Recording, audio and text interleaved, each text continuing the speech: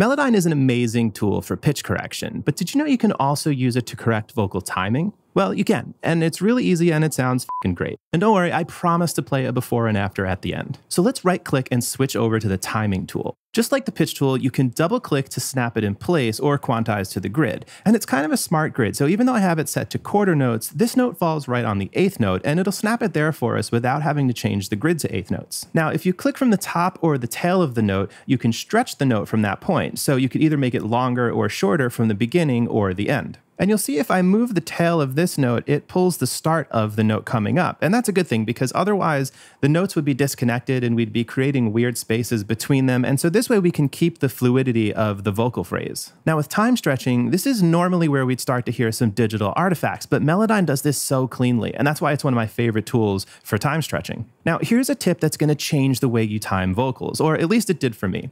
Always align the vowel of the note, which is not always the beginning of the note. And so if you look at the beginning of these notes, Melodyne has placed a vertical line here, and that's where it's going to snap to if you double click and quantize. And so that's why I prefer to go in manually and do it myself.